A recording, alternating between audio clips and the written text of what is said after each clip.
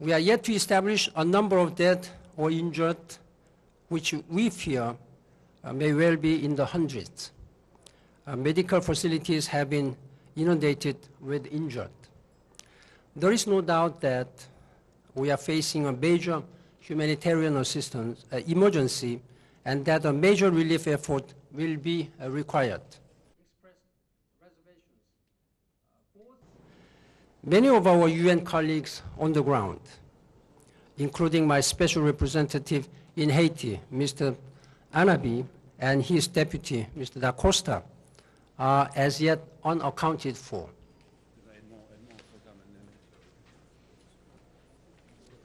So we are just all here together to show that we are all united, because as you know, in Haiti there was a very important mission, peacekeeping mission, MINUSTAH, but also many other UN agencies. Some people have been extracted out of the building, but only less than 10 for the time being, some dead, some alive. So we don't know for the time being the fate of the other, but of course we are extremely, extremely concerned.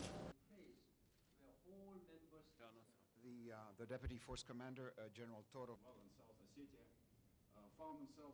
Many important buildings in Port-au-Prince have collapsed and are damaged, including the National Palace, the National Assembly Building, the Montana Hotel, our own headquarters in Christopher Hotel, many ministries also, many private residences and buildings. So you can understand, I mean, the situation, the rubble on the streets, so access to many of these places is really, really difficult.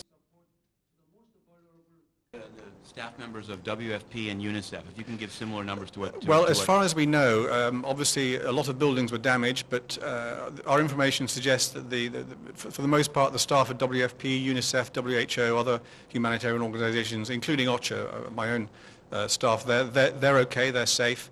Not necessarily all of them, but in general, reasonably intact, so we can kickstart the operations by the people we already have on the ground, as well as, of course, what we'll be bringing in from outside. I think the World Food Programme are already sending in 90 metric tons of high-energy biscuits to start the process off. The patient flow, just give you an idea of what we do each day. Yes, what we did? Yes.